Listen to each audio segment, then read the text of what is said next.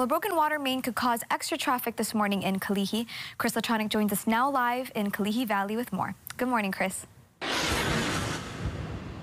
Good morning, Brittany. Thank you for the traffic updates. And this is definitely one causing lots of traffic in Kalihi Valley for residents because Kalihi Street is closed right here at 2666 Kalihi Street. And you can see a 12-inch water main break happen. And right now they did actually dig it up. And you can see, though, lots of work has to be done. So actually last night is when it happened around 11 p.m. where neighbors in this area saw gushing water, so much so that it was even filling up going uphill. So pretty dramatic area. We also got some user video from Sarah, who lives in this area and who are very just inconvenienced by this. They've had trouble with the bus routes, with their trash. It is trash day, so they've been having to move it onto Nalani Eha. And you can see traffic right now at Kalihi Street and Nalani Eha all the way backed up to Kalihi Valley. We also saw a couple of Kamehameha schools buses coming here to do pickups, but they were turned around because this is one of their main thoroughfares and there's not a lot of turnaround spots for